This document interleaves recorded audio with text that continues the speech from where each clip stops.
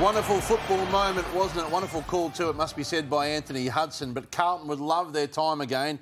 Kane Cornes, you're watching it closely. The Blues, they let that one go, didn't they? They did, Hutchie. It's easy to highlight the final stages when there's mistakes made right throughout the course of the game. But it's a learning experience for Carlton as we roll some vision in the last 2 minutes. Cunningham, you just love him to hit Levi Casbolt there. Look at the time. If there's an uncontested mark there, Levi takes 30 seconds off the clock with the shot for goal. Now, it's inches, isn't it? And Zach Butters saves the day. This one here, you get the uncontested mark, Gibbons. Look at the time, 50 seconds. You've got the ball. Game over here. You've got to find another uncontested mark to take further time off the clock. What he does do, prematurely, I think, goes long down the line. Now, this isn't a disaster, but it is if you let the opposition mark the ball. Carlton's tools there. There's three of them. Pitnet's in there. Mackay's in there. You've got to bring that ball to ground. And then Port Adelaide are away. Get up on the mark here. Cripps does the right thing. Butters goes back.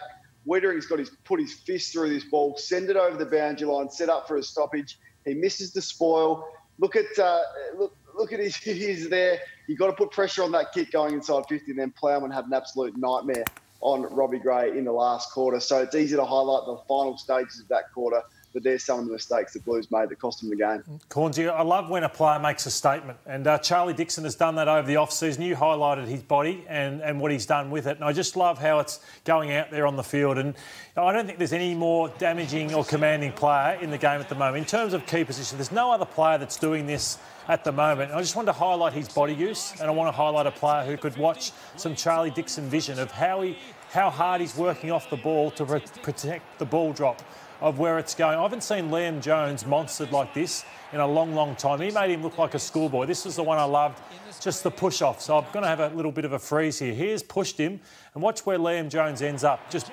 wrong-footed, back foot. He just couldn't cope with it. And I just wanted to show where Ben Brown could get to as a footballer, because I think Ben Brown is, just getting under the footy far too much. And I think that Ben Brown needs to work at pushing off his opponent's Hutchie. And if he does that, he'll be a far better player for it.